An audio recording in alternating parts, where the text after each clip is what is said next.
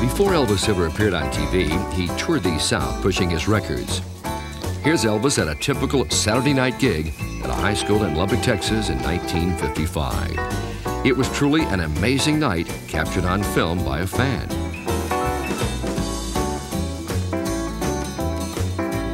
This is Elvis backstage with his band and a few friends who became rock legends.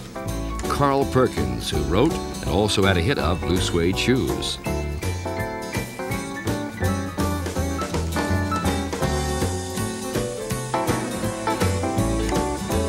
There's a very young Johnny Cash who had just recorded his first record. Also sharing the bill with Elvis was Buddy Holly.